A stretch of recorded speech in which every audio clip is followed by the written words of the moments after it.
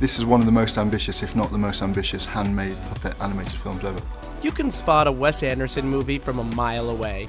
With movies like The Life Aquatic with Steve Zissou, Moonrise Kingdom, and The Grand Budapest Hotel, he's shown that every little detail counts.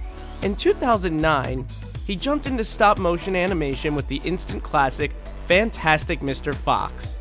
Now, he's giving it a second go with Isle of Dogs, a film set in a dystopian Japan overrun by dogs.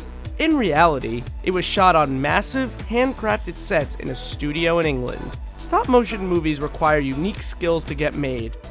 Every movement of every character has to be carefully placed, then filmed.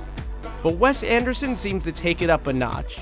So how does he create animated films that mirror his signature movie-making style? One element that made Isle of Dogs particularly challenging? Fur. Animators usually place facial expressions onto puppets. That was easy to do for the film's human characters, in which new faces were simply placed on top of the silicone skin. It's much tougher when you're dealing with four-legged characters covered in fur that you can't remove. Each puppet has a metal armature inside, which helps it move.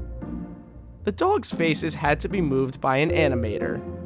Meet Andy Gent, the head of the movie's puppet department, who also worked with Anderson on Fantastic Mr. Fox, where they got plenty of experience making moving animal puppets. They look good. Yeah, we do. One of the things Wes, said that the fur moves a little bit. It's got to feel like it's been, in the wind, sort of touched. Fur on stop-motion puppets is a very tricky thing to do, and it's normally avoided at all costs. But as with Wes, it's like, well, why is it avoided? Let's just try it. So making this happen is going to be a lot easier than making this happen. In Isle of Dogs, they took it to the next level. Animators used pins or wooden sticks to move their eyeballs and lips and give them real emotions and facial expressions. Previous ones like Fantastic Mr. Fox, we had about 370.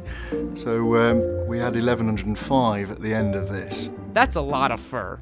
Anderson pushed the animators to their limits. Scenes involving Looney Tunes-like cartoon clouds of smoke were constructed using wool. Meanwhile, a sushi-making sequence took 8 months to bring to life, and the puppets ranged in size. While some puppets were the size of a fingernail, others were big enough to climb into. While stop motion is an old-fashioned art form, it is not going anywhere. With the invention of video assist and digital cameras, we can see things immediately, and it means that we can do way more sophisticated things. And I think one of the things that's really changed it is that it's become very accessible to people. So most of my friends' kids are doing stop motion at home, which when I started out, you'd have to be at university before you'd even think about getting to that. The future, it seems, might be full of Fantastic Mr. Foxes and robotic dogs.